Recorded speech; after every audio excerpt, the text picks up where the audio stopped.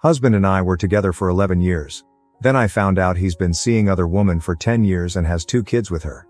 After messaging her, I decided to confront him. I've been married to my husband. We're both 30, for 5 years, and we've been together for 11. Our relationship felt like something out of a romantic comedy, always stuck in that honeymoon phase. Sure, we had our dull moments and the occasional rough patch, but I never in a million years expected this. Yesterday, I was browsing Pinterest on my husband's phone, trying to find a recipe, when a message popped up from a contact saved as internet company. Weird, right? Especially since it was a video. Curiosity got the best of me, so I clicked on it. The video showed a little girl calling him Dada with a woman in the background, clearly thrilled. I was in shock. I scrolled up through the conversation, and there it was, tons of messages. They talked about everything. When he'd come by, whether he could pick up Kelly, not her real name, that day, daycare arrangements for Dina, also a pseudonym, date nights, the works. I felt like I was living in a nightmare. I found the woman on Facebook and that only made it worse. Seeing her profile cemented the harsh reality. I desperately tried to convince myself that maybe these weren't his kids. Maybe he was just cheating with a woman who had kids. God, please let it just be that he was cheating. But nope. This woman had 2 daughters, worked in an office, and posted about her kids and her dinner plans every single day. I needed air, but instead I messaged her. What she told me was far worse than I ever could have imagined. Those 2 little girls? Both his. One was 11 months old, and the other was 4. I was already losing it at the thought of him cheating for 4 years. Until I asked how long it had been going on. 10 freaking years. They had been together for a whole decade. He'd led a double life for 10 years, and I can't even wrap my head around it. She had no clue either. He always told her he lived away because of work. And guess what? He visited them every single weekend. The kicker? I work 16-hour shifts on weekends, so I'd be home in the afternoon, exhausted, and pass out without even realizing what was happening. She sent me countless photos and videos of them as a family. I just can't process it. How could he do this to me? How could he live like this? Why would he hurt me this way? We'd been trying for a baby for the past 4 months. I was so thrilled at the thought of us going through this journey together, but I was dead wrong. It wouldn't have been together at all. Now I'm just relieved I'm not pregnant. I can't even begin to picture living through this nightmare while carrying a child. I can't get over it. I feel like a total fool. How could I not have seen the signs? Why wasn't I suspicious about never seeing him on weekends? Why didn't I question all those so-called business trips? And what kind of idiot doesn't ask about a ton of messages from an internet company? What the hell was I thinking? Why did he waste all those years of my life? Why did he choose to hurt me like this? Why the hell would he do something like this? I don't even know how to confront him. I can't sleep. I can't even stand to be near someone who would pull this kind of crap. Someone who would betray me like this. My heart feels shattered into a million pieces. There's no brushing it under the rug. My entire life has been a lie, and I don't know how to pick up the pieces. I have no clue how to even begin moving forward. Update. I haven't confronted him, after dozens of comments advising me not to. Me and the other girl, I'll give her a fake name now I guess, so let's call her Jenny. No, her name is not Jennifer. Have been talking. She has agreed to not confront him only because we are married.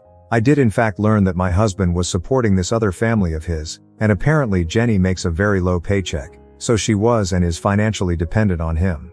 Me and Jenny also got 2 sides of my husband.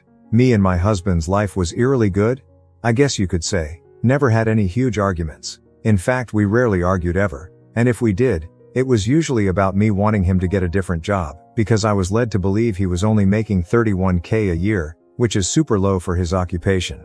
We had an amazing intimate life, all the normal couple bases, but apparently, he wasn't so nice to Jenny. He was far more distant, literally also. Yelled at her all the time, treated her like trash, only for him to bring her amazing gifts and take her out on amazing date nights and tell her how much he loved her the next week.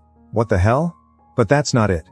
He loves his daughters oh so much, even though he's screwing over their mom, and acts like such a good father. That makes me mad, like super mad. I can't even fathom why. He's not 100% trash, shouldn't I be happy? But I'm not. I'm so mad at him. It's eating away at me that I can't just scream at him about how horrible he is. Now, here's a whole bunch of info to answer a bunch of questions. How didn't you notice money missing? Our finances were kept separate. We also got a prenup when we got married. How did he keep up visitation during COVID? Apparently he didn't. Jenny said that he mostly only called and FaceTimed. If she dare brought it up, he'd just hang up on her. Real good guy I know. Why were you on his phone? Gasp. Could it be? My phone was almost dead, So I used his? Yes, I noticed he had calls from her, but she was saved as internet company, so I paid little mind. Oh, and funny thing is, I'm saved as spam call in his phone. Which, fun fact, was a joke between us because I used to call him 5 times every day during our early 20s. People used to literally call me spammy. I occasionally got mad at him, because how would he know if it was spam or not? Pretty ducking mad I didn't get weirded out faster. How didn't you figure out via social media? How did you find her? 1. I usually only use Facebook to look at stupid memes and talk to friends. 2. I had her phone number, that's how. Why didn't you text her instead of messaging her? Got this one as a private message. But I talked to her on Facebook because I didn't want him to see my number on her phone somehow. I know, paranoid and whatever. Why don't you just convert and be sister wives? Why? Why would I do that? How didn't you notice? Why did you get married so young? IDK, maybe I trusted my partner of 11 years. We got married young because he wanted to, and we could. How could he have the energy to keep up a double life? I'm not him. I don't know. Honestly, it's beyond me why he would be with me and her at the same time. It makes more sense for him to have been with her full time than me. What about family? He told Jenny that he cut his family off years ago. He didn't. And Jenny grew up in foster care and was never adopted. Funny thing is, his family probably won't care that he cheated on me. They'll only care that they were kept away from their grandbabies. Update 2. I've moved out of our house. I'm staying with a friend. We're getting divorced. I confronted him with said friend, just simply because you never know what can happen. But at least I got some form of closure out of this. First off, he wasn't sorry at all. Didn't even ask me to stay, just huffed and said, okay, if this is what you want. When I asked him why, he just looked up at me. Didn't say a word. I asked him how he could keep this up for so long. What did he say? Because you both went along with it. So of course I asked further. As many of you guessed, Jenny knew. For some odd reason she was okay with this? I still don't understand why she would lie to me instead of, I don't know, just blocking me or something. I'll admit I was upset. Very upset and confused. So I asked again, why would you do this? He told me that he was cheating on me with her since the beginning of our dating, that she was just a fling though, and he didn't expect either relationship to really last. But it did. Woohoo. When I asked him why to cheat in the first place, because I was young, could get away with it at that time, so why not? He ducking disgusts me. I asked why he married me instead of her. Because you were the better choice. When I asked him to elaborate, he definitely elaborated. Jenny didn't have a good job, so she was a bad investment. EW.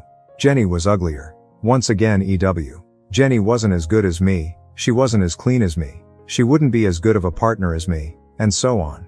I asked why he would even have sex with her if he liked me better. Because she was more kinky. For your information, I am not kinky.